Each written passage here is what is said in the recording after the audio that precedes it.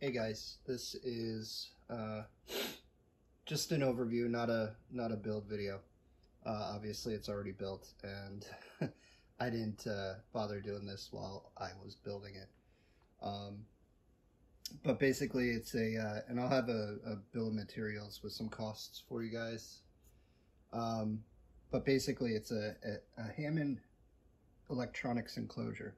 You can find them at DigiKey, Mouser. I wouldn't go to Amazon or eBay. You'll probably pay too much in shipping. But anyway, customize it with nibblers, which is a little hand tool that you use to cut little bites out. So that's how I got the panels cut out, and then obviously, like for the round things, just used a drill and some bits. So I'll go through all the controls. So that's power for obviously the LCD, and it's hooked up, and I will cut and show you the back as well. It is hooked up to my PC via HDMI. Full control. I broke all the buttons out to be on the outside of the enclosure here, because the LCD was a full unit, totally enclosed. It does have speakers, or the LCD had speakers. I haven't hooked them up, but I may. But here's volume control, and then the menu for all the settings like brightness and just different things. So I can fully control that there. It's also hooked up for touch.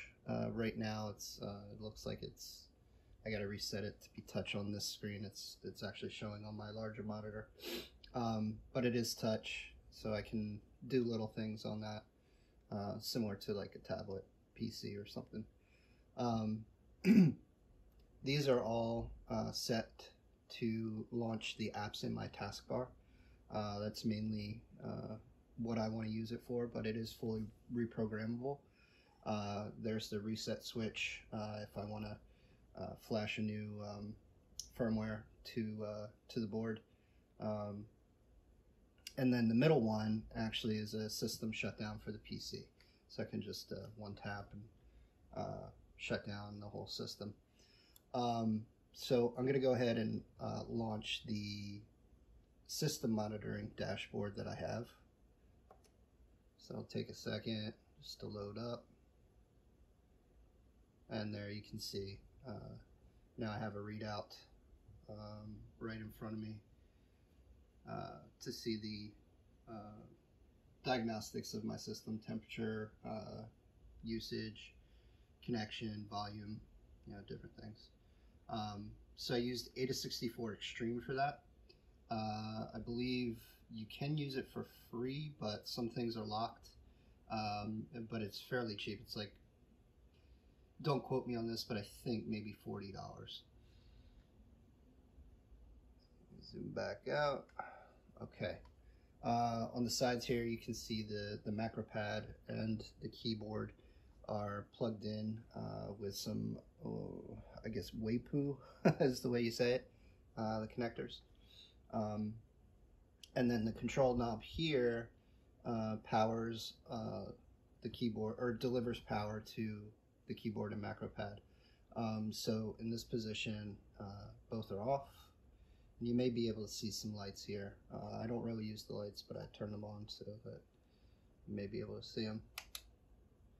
There we go, a couple red lights there. So position 1 is keyboard, and then position 2 is keyboard and macro pad. So that's all the external controls. What I'll do is I'll cut and show you the back and how everything gets hooked up. So here are the connectors. They're all panel mount connectors that I just got off of Amazon. But you can see I got them labeled here. So HDMI, the power for the LCD is USB-C.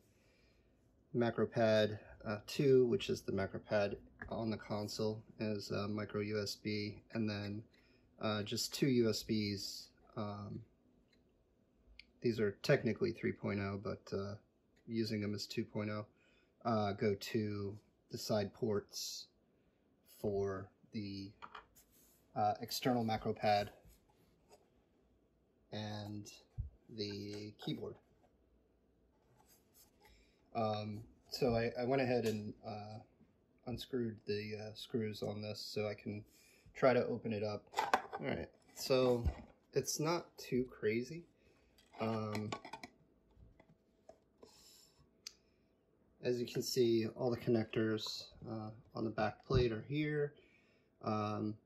So these are for the keyboard and external macro pad ports. I have a little bus here that I made, just so it's minimal desoldering. Basically, I would have to fully separate the two pieces, I would have to desolder these two leads here from the switch. But yeah, so everything goes to this bus so that I can easily disconnect. There's the LCD. You know, I popped everything open, took the back off so I could break the buttons out. The buttons you can see, see if I have a pointer or something. Not really. Right, kind of right there, that little blue board stuck to the top there. Those are the buttons to control the LCD. So all the wires to the external switches are right there. Macro pad with the Arduino Pro Micro, main control switch, and then the reset switch for the macro pad.